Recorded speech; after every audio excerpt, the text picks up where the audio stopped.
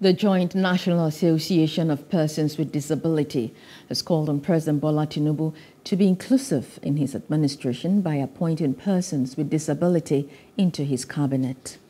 Nigeria, we have at least 31 million persons with disability here in Nigeria. So we are looking for His Excellency to look at our population.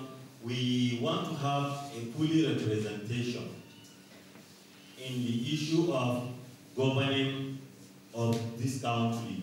We don't want other people to represent us because he who wears shoes knows where it is.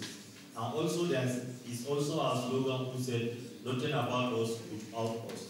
Therefore, we are urging His Excellency, the President of the Federal Republic of Nigeria, to give us at least one special advisor on persons with disability. We are also asking His Excellency to give us at least 3 ministers who are persons with disability, also representing persons with disability in this country.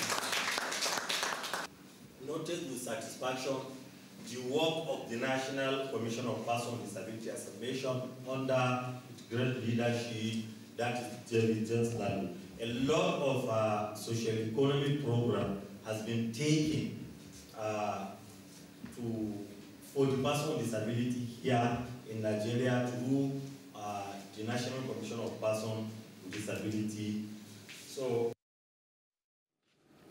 Hello, hope you enjoyed the news. Please do subscribe to our YouTube channel and don't forget to hit the notification button so you get notified about fresh news updates.